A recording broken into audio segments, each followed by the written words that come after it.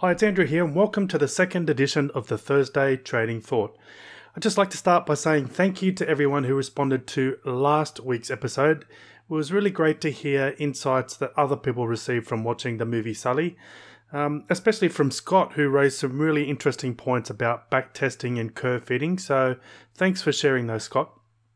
Those comments are available on bettersystemtrader.com/66 if you want to go and check them out. Spoiler alert though, if you plan to see the movie but haven't yet, you might want to do so first before checking out the comments.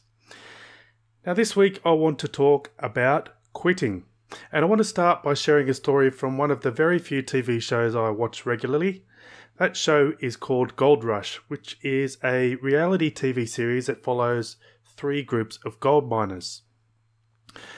One of the main characters in the show is a guy called Todd, who, before the series started, had very little or maybe even he had no gold mining experience, but he decided to give it a go anyway. Now, understandably, Todd's results over that period have been pretty inconsistent.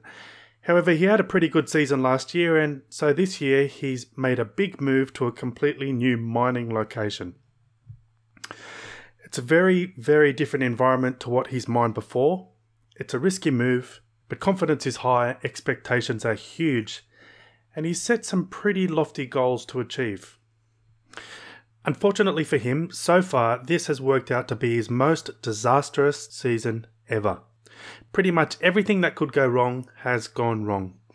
He's been mining like crazy but hasn't even made enough to cover a fraction of his operating costs.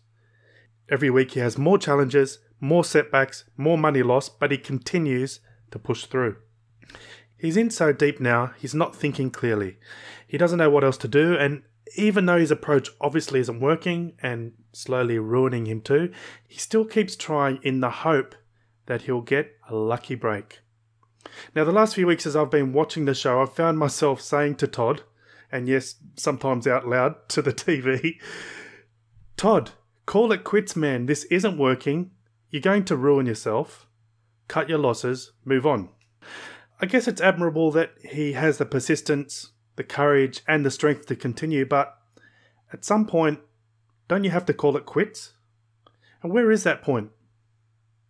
Now, it's very easy for me as a casual observer to sit back in my leather couch drinking a cold beer and telling the TV what to do, but when you're in the thick of it, so emotionally invested in the outcome that you can't think straight, it can be very challenging to find your way out again. So what does this have to do with trading?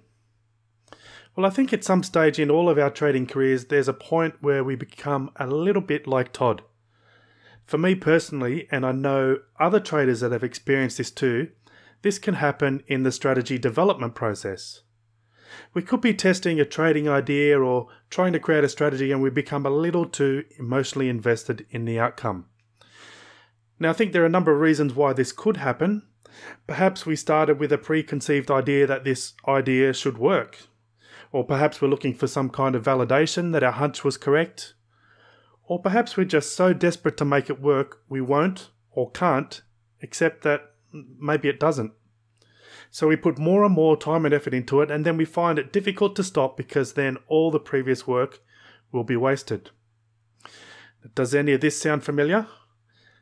Has this ever happened to you, or have you seen it happen to someone else? At what point do we say, enough is enough, and it's time to move on?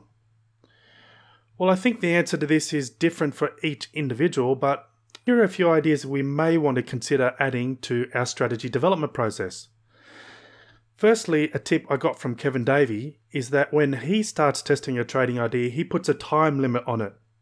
So if that idea or strategy is not performing to a specific level after a certain amount of time, he abandons it and moves on to the next idea. An extension of that could be putting a limit on the number of permutations of an idea you test. So if you like to take a central idea and try it out in different ways, perhaps adding different types of filters, then maybe putting a limit on the number of variations you try could be a worthy approach. Or perhaps you could also try reframing the process. That time that you're spending trying to get an average idea to work could actually be stopping you from working on a strategy that is totally awesome.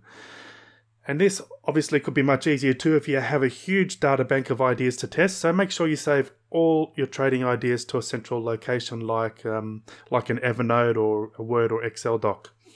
Now, I'm sure there are other techniques that we can use to determine when to stop developing a system. What do you use? How do you know when it's time to stop and move on? Let us know on the show notes page at bettersystemtrader.com/68. I'm interested to hear your thoughts. Anyway, that's it for this week's Thursday Trading Thought. Next week we have a special guest joining us, so look out for that one. Enjoy the rest of your week. Catch you later.